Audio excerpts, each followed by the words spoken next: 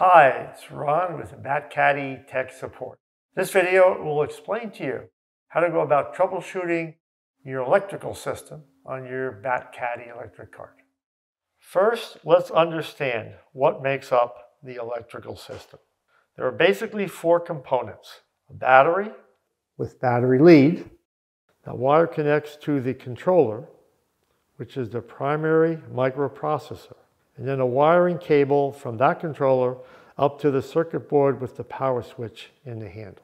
If the cart can't power up at the start, or power turns off while playing, or the cart starts to respond erratically, it has to be one of these four items. Most likely, it is either the battery or the controller. Here are your troubleshooting steps. First, confirm the battery is okay.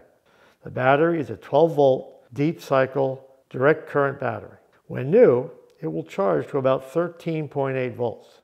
The battery loses voltage the entire time you're running the cart. You'll need at least 12 volts to power up the cart or keep it powered up. The questions you ask: how long since the last charge?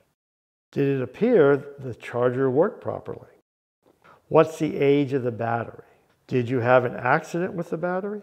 All these are concerns. The best measurement of capacity is to measure voltage with a voltmeter and read the voltage output. If you ruled out the battery, next look at the controller. It is the most sophisticated electrical component on the cart and the most likely problem. Many things can cause it to fail. The one most likely is water, and it is one you can possibly correct. The controller is sealed to prevent water from getting directly onto the controller. However, it does have venting to allow heat to escape. Thus, water vapor can get inside.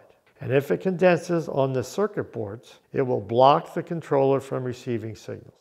If you think this may be the problem, you should first try to dry the controller out before replacing it.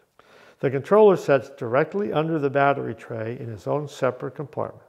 Take the lid off the compartment, exposing the controller, and with a hairdryer on low heat or just sunlight, dry it out. Then try to start your cart again. If drying out the controller is unsuccessful, the controller is definitely bad and will need to be replaced. Next, check the connecting wire from the battery that plugs into the cart. We call this the battery lead. We all have had situations where the cart tips over. When that happens, often the battery falls off the cart, ripping the lead out of its connection on the cart. This has a great potential to damage the three-prong connector or wires that plug into the cart. This is the reason we inform you not to screw the plug into the cart. So if an accident, the plug pulls right out, hopefully with less or no damage. Next, check the circuit board in the handle. It's least likely to be a problem. If there is an issue, it is the wires running from the controller to the handles pulled out of the circuit board.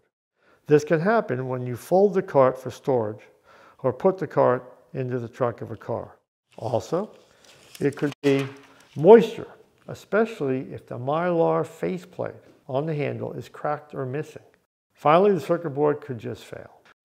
Another note, on the X3 series, when you fold the cart for storage, the cable wires are exposed at the open hinge. Opening the cart back up, you must be careful not to pinch or cut the wires that were exposed. Finally, if this is unsuccessful in determining your problem, call Batcaddy Tech Support, and a technician will help you.